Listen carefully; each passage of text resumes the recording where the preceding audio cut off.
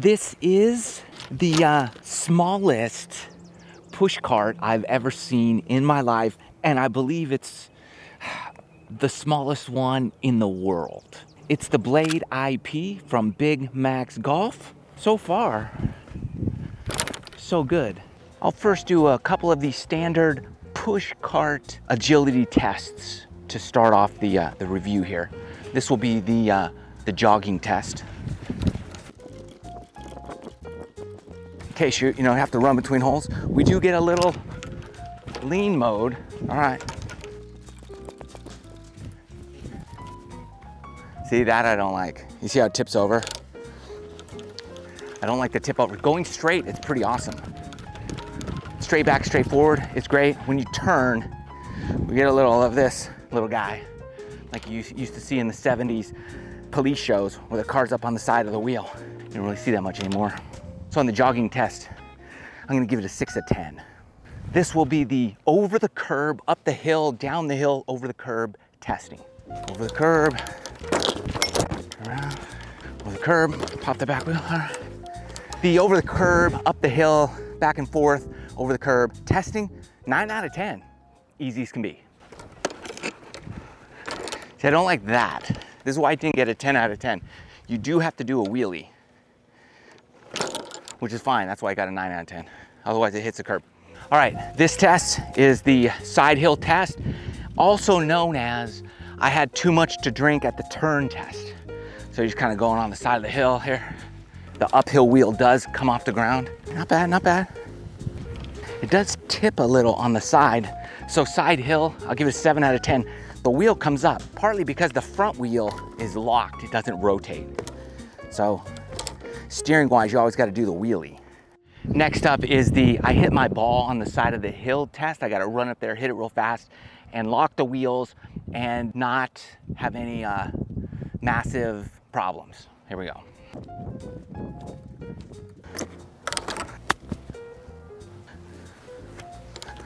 That's pretty good. I'm gonna give that 8 out of 10. The only thing I don't like about that is I have to lock each wheel separately.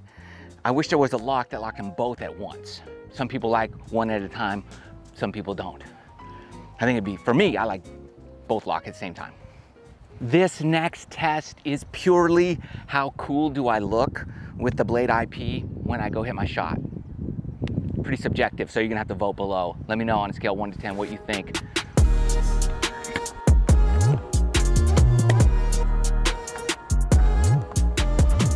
What do you think? It's pretty good. Kind of sleazy too at the same time. But I think the Big Max Blade IP looks cooler than me with the black bag they sent me and the black thing. Non-sponsored video, by the way.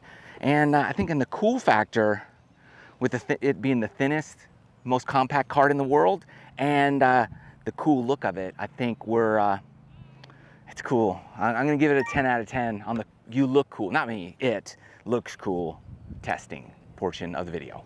This portion of the video is does it damage the green while you're walking on it? Because that is, in my opinion, the most ridiculous unwritten rule in golf, is you can't have your push cart on the green. It does no damage. This thing weighs 14 pounds and my bag, I don't know, doesn't weigh that much, and I weigh more than that, and I have a smaller profile on the green. My shoes are doing more damage than one of these bad boys, but you know, people don't like it. But I'm gonna say, with the weight and the wheel width distribution of energy and weight, I'm gonna say, if you were to accidentally roll on the green with this thing, something like I'm doing now, I would say it gets a 10 out of 10. It's doing 0 damage. Absolutely love it. You might get yelled at, but 10 out of 10 in that department. All right, this phase of the test will deal with how secure is your bag on the cart as you move around. Now, they sent me this cart. It's a super light, super waterproof bag, 14 slot. I'm not a fan of the 14 slots, to be honest with you. But anyways, how secure is the bag on here as you go throughout the round? I'm gonna do a couple circles around this green and shake it up a bit, and we'll see how we do.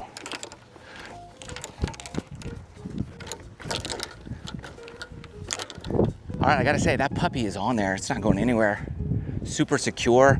I like how it holds that bag. Man, Usually the bigger bags you use, the better, obviously, but that's when you're trying to go lightweight, you don't want a big bag. This bag is super light. It's the lightest 14 slot bag I've ever used. That's not what this video is about. It's about the cart. It holds it securely. That I like. 10 out of 10 for security of bag on the cart. Good job.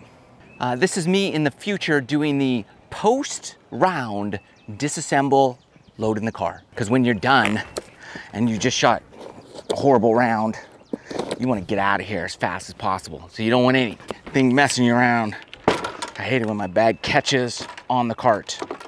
It's so annoying, especially when you just triple bogeyed the last hole. I didn't triple bogey the last hole, but if you did, that would be horrible. All right, flip this little switch down. Boom, love that. Oh, okay, that's easy. Boom, boom. There you go. Then what? What do I do?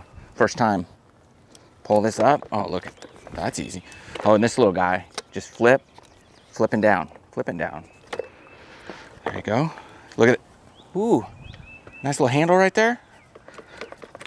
I like that. It kind of sets into place. Look at that. Come on. It's 10 of 10 right there. 10 of 10. Disassemble mode. Perfect score. Great job, Blade IP. Moving on.